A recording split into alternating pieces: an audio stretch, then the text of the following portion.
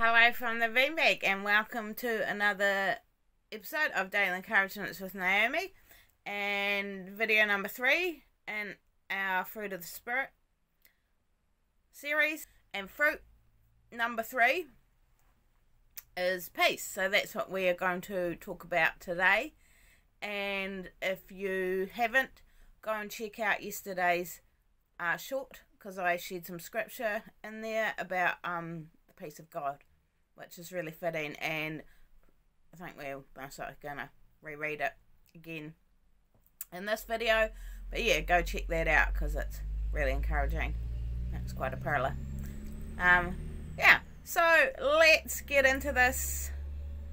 Let's do this. So, Fruit of the Spirit number 3, peace. The peace of God that we can have through being in relationship with Him and allowing Him to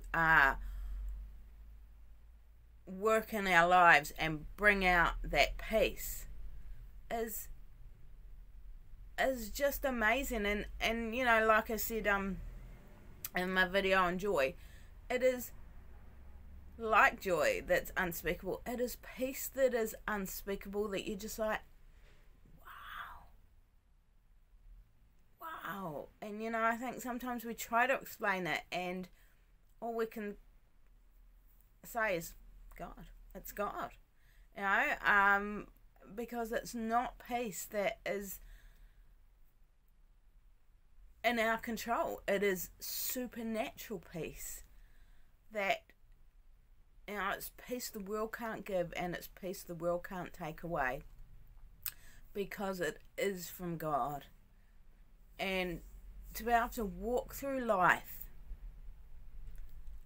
in that peace of God means, I think, we often walk very lightly through life because we have the assurance and the confidence to know that God's got it and that everything will be okay because God is in control. And God's peace, when that's in effect and when that's working in our lives, it is just amazing peace that we can't sit with our human brains and explain. And it is peace that we don't deserve, because none of the gifts from God are gifts we as humans deserve. God, who is so loving and such a good Father, gives us those good gifts and wants us to know His peace and to walk in His peace and to just sit and rest in His peace.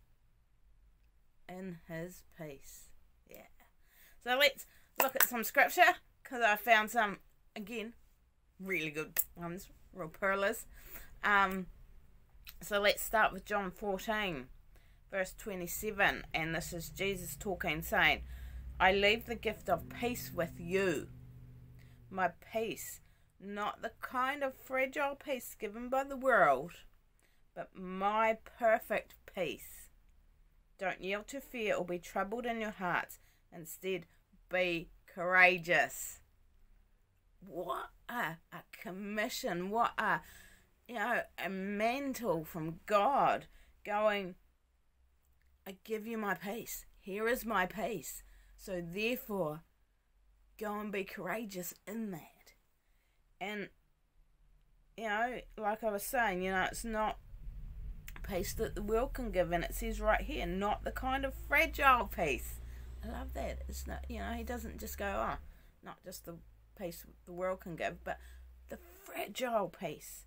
Not the kind of fragile peace given by the world, but my perfect peace.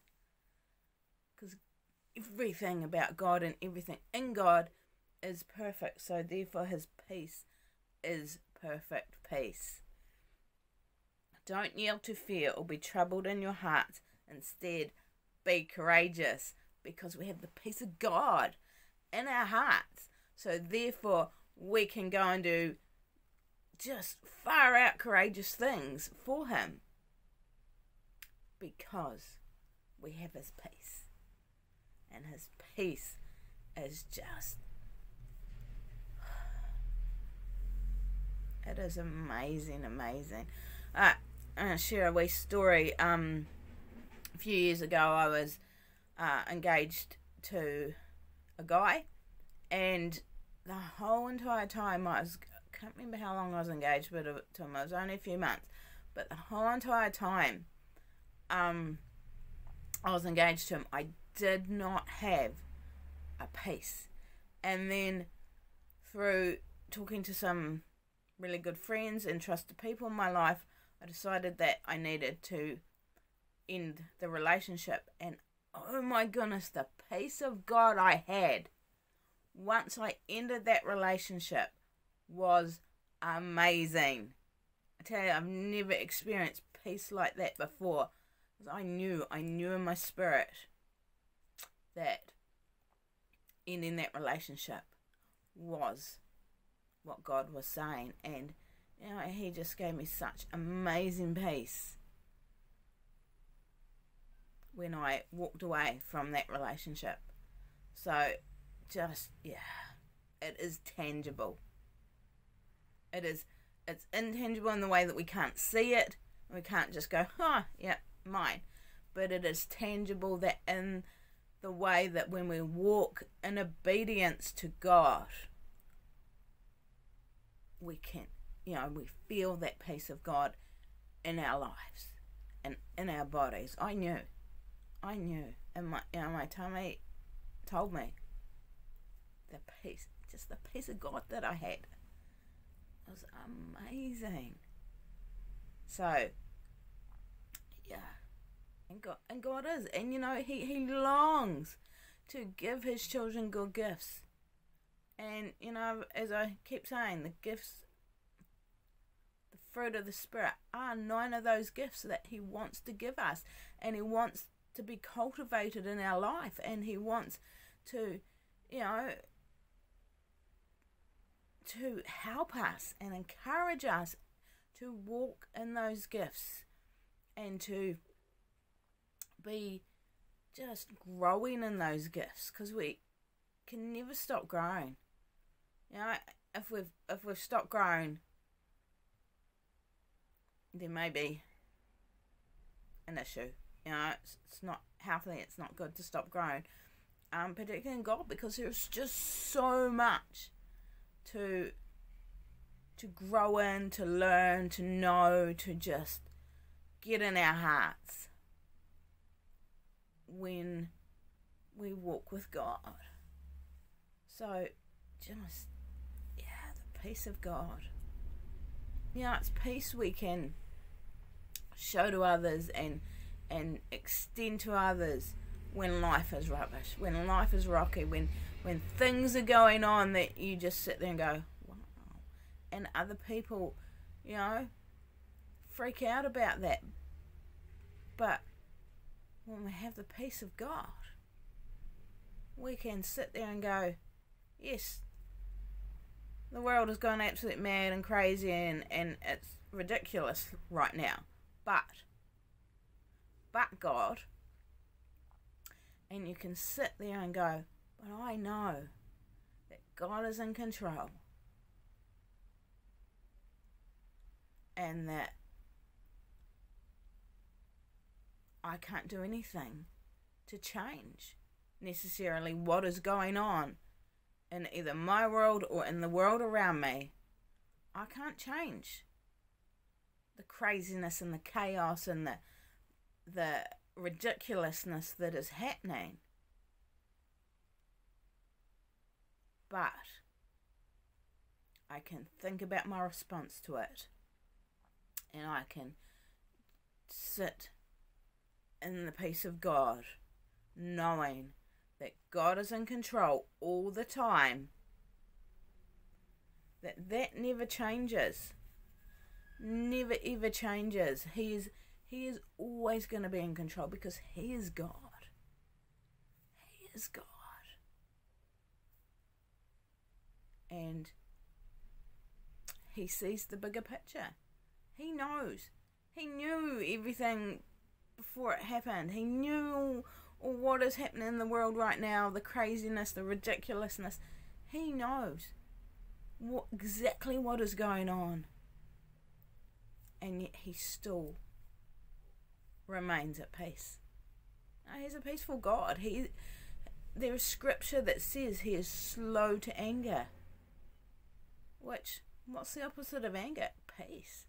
He's just sitting there peacefully, loving people and just looking at what is happening. And yes, he is God and does things, and but he is just a God of peace who just is watching us, loving us, and just allowing peace to be cultivated in our lives,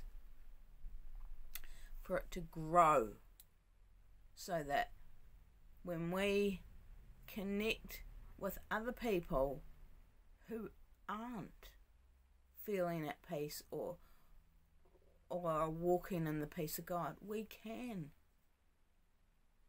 be that steady person that isn't wavering all over the place and worrying and in the chaos themselves, because we stand firm in the peace of God,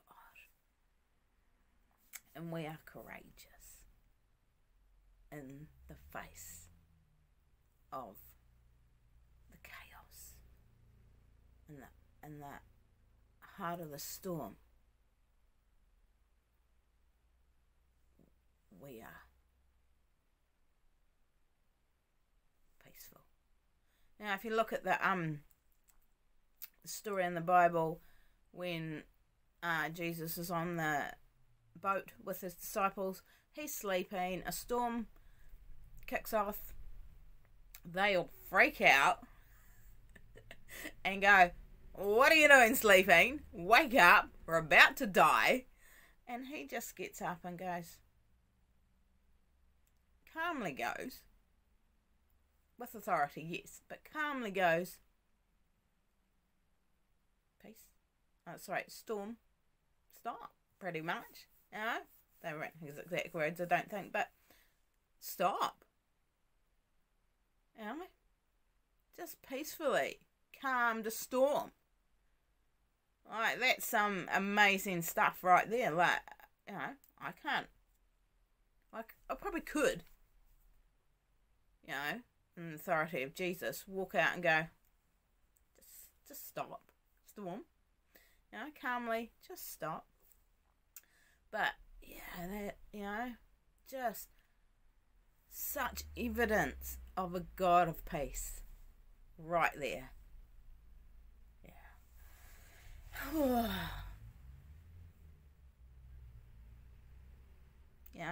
As Christians, we are not called into chaos.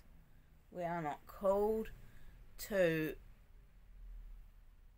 stir up chaos and confusion and all that kind of stuff. We are called to walk in peace and to walk in peace with others. It's such a multifaceted word, the peace of God. And not just the word, but peace. God's peace itself is so multifaceted.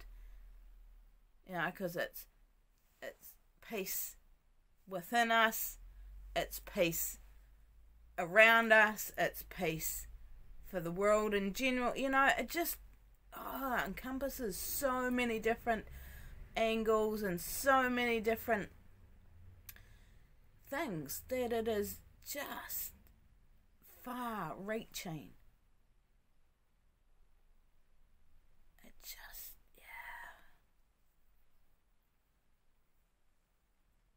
goes far and beyond what we could ever comprehend. And that's the thing, as humans, we simply do not comprehend the peace of God, because it is, like it says in the scripture, it is not peace the world can give. You know, like in my other two videos on this, on the fruits of the Spirit, a lot of the time, the peace the world gives and the joy and the love that the world has on offer is circumstantial. And you know, if this happens, yes, I'll be feeling peaceful, or you know, I'll be feeling joyous or loving, or you know, that. But that is not God's peace. God's peace is supernatural peace that we can't comprehend as humans, which makes it exciting because it is foolproof. It is absolute foolproof. Like, there is no doubt that when you're walking in God's peace, that it's gonna fail or run out, because it's perfect peace from a perfect God. Yeah. Let's quickly look at some other scriptures before I get too excited and carried away and just talk on and on about this, because it's just, wow, peace of God. Oh, yeah, peace of God. 2 Thessalonians 3:16 says, "Now may the Lord himself, the Lord of peace, pour into you his peace in every circumstance and in every possible way. The Lord's tangible presence be with you all." So, Romans 16:20. Hang on, sorry. Yes. In the Passion Translation, really, it made me giggle. But no, not giggle, but like go, yes, God. So let's read it, and you'll know why. "And the God of peace will swiftly pound Satan to a pulp under your feet, and the wonderful favour of our Lord Jesus will surround you." Yeah. Take that, Satan. You'll be pounded to a pulp underneath my feet. Yes. So that is authority given to us by Jesus, by the God of peace, to deal with Satan. I like that. That's good stuff. Romans 10:15 says, "And how can the message be proclaimed if messengers have yet to be sent? This is why the scriptures say, how welcome is the arrival of those proclaiming the joyful news of peace and the good things to come." To me, verse 15 talks about that commission of taking peace to others, and how, as followers of Jesus, we, first of all,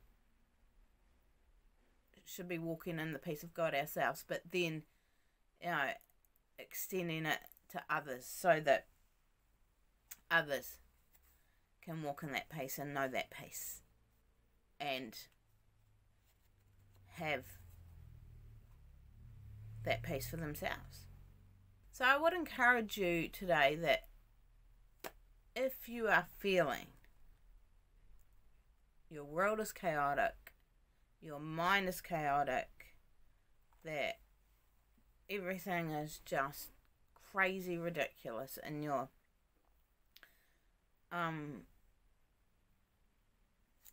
atmosphere, I encourage you to call out on the name of Jesus and ask for his peace.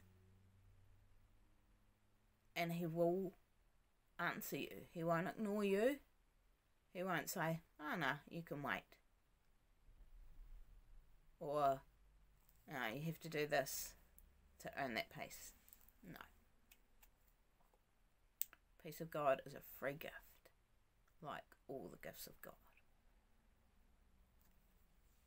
Free gift that is available when we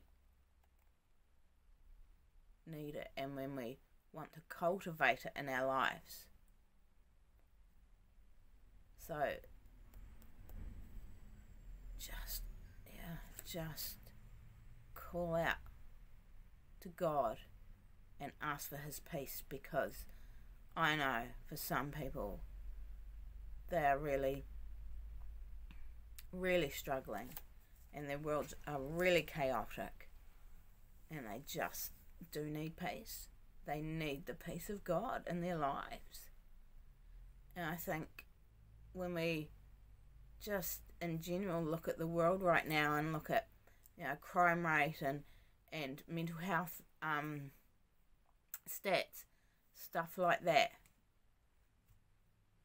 there are people that need the peace of God. So if you need it for yourself, ask God, and if you can extend it and offer it to someone else, be courageous and do so. We're just going to finish with Psalm 23, which may be very well known to you, but I think it just is the chapter of peace. It talks about a lot of other stuff in Psalm 23, but I think it just kind of hones in on the peace of God. Yeah, so let's read this. Yahweh is my best friend and my shepherd. I always have more than enough. He offers me a resting place for me in his luxurious love. He tracks me to an oasis of peace near the quiet brook of bliss. That's where he restores and revives my life. Yeah. He opens before me the right path and leads me along in his footsteps of righteousness so that I can bring honour to his name. Even when your path takes me through the valley of the deepest darkness, fear will never conquer me, for you already have. Your authority is my strength and my peace. The comfort of your love takes away my fear. I'll never be lonely, for you are near. You become my delicious feast, even when my enemies dare to fight. You anoint me with the fragrance of your Holy Spirit. You give me all that I can drink of you until my cup overflows. So why would I fear the future? Only goodness and tender love pursue me all the days of my life. That afterwards, when my life is through, I'll return to your glorious presence to be forever with you. Man, that just, peace of God written all over it, eh? Oh, that is what the peace of God is all about. You know, not fearing the future. Fear will never conquer me, for you already have. Yeah, we are conquerors in the name of Jesus. And we are not conquered by fear, because Jesus has already conquered fear. Maybe if you are feeling that your world is spinning out of control, go and spend some time in Psalm 23, reading those words and getting them into your spirit and going, God, your peace. You said that your peace would sustain me, restore me, and give me rest. So, yeah, let's be people that cultivate the peace of God in our life. But not only the peace, the love, the joy, and all the other fruits of the Spirit. But yeah, let's cultivate those things in our life so that we can be different from the world. Where we, stand out from others when things are turning to custard. Instead of, spinning out of control and ending up deep down the rabbit hole, we stand firm in the peace of God. Yeah. That's my encouragement to you today. I hope this was helpful and that you're feeling encouraged and feeling courageous, because you've got this. God's peace is available for each and every one of you. So thanks for watching, and we'll see you next time. Love you all. Bye.